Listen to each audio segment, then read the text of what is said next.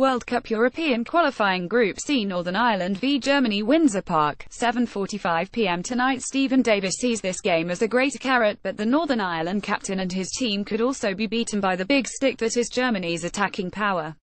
Joachim Löw's side have already scored 35 times in 8 group games, including the only 2 conceded by Northern Ireland in this campaign so far.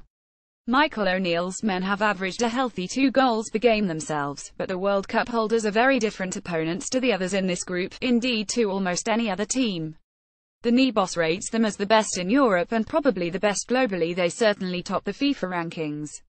Even 1 goal from the visitors would make it difficult for the hosts to get the point that would ensure a playoff place, given that Germany have also only let in twice, albeit both have been away, in Azerbaijan and the Czech Republic. The German media officer introduced star defender Mats Hummels by mentioning the special relationship he has with the Northern Ireland support, talking also of a kind of a love story. "We'll always have Paris" could be the tagline, with Hummels thrilled by the Green and White Army's backing at the Euro 2016 meeting in the Parc des Princes last summer. Hummels explained, "It's kind of admiration I have for them because they are so special and enthusiastic. We played in a great atmosphere and I expect more of this." Yet on the pitch the Germany relationship is perhaps more like the Big Brother association which exists between the USA and the UK, given that Northern Ireland have lost the last 6 meetings on a cumulative scoreline of 172, including a 20 defeat in the away fixture just under a year ago.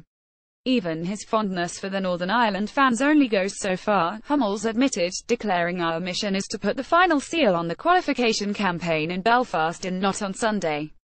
However, he added, "I spoke to the scouts and I must say they are fantastic in defense. The only goals they have conceded were against us, so they will be a hard nut to crack."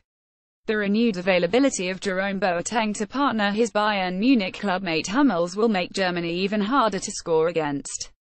The visitors are missing, among others, Mesut Ozil, Timo Werner, and Mario Gomez, who scored 4 of their 6 goals against Norway last time out, but they've had 13 different scorers in this campaign.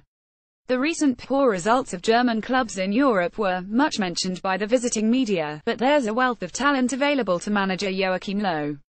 O'Neill pointed out that Germany won this summer's Confederations Cup with almost a second-string side, and the Euro U21s with a team who had players away at the Tsar tournament in Russia.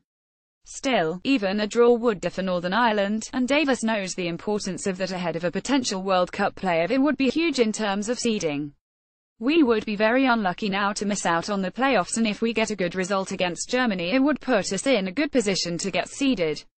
So there is a great carrot there for us, and on the night hopefully the crowd at Windsor will make it another special evening and an uneasy night for them.